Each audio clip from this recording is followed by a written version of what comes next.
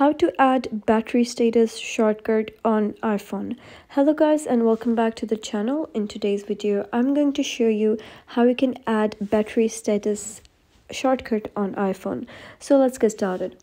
First of all, you need to scroll right on your iPhone till you reach your app library.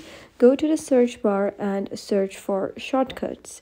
And this is the application that you're looking for, so you can just click on this application and you'll be redirected to an interface that's something like this. So here you can view all of the shortcuts, and without actually searching for the particular feature on the application, you can just search for it over here. So in order to add battery status shortcut, what you got to do is click on this plus icon over here at the top right corner, and here you need to search for battery status. And now you can see this is the battery status.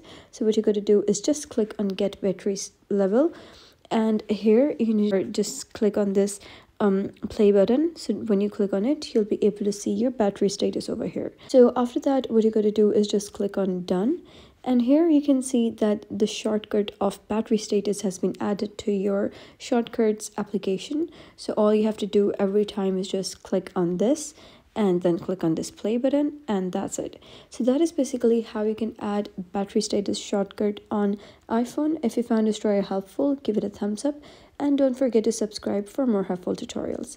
See you in the next video.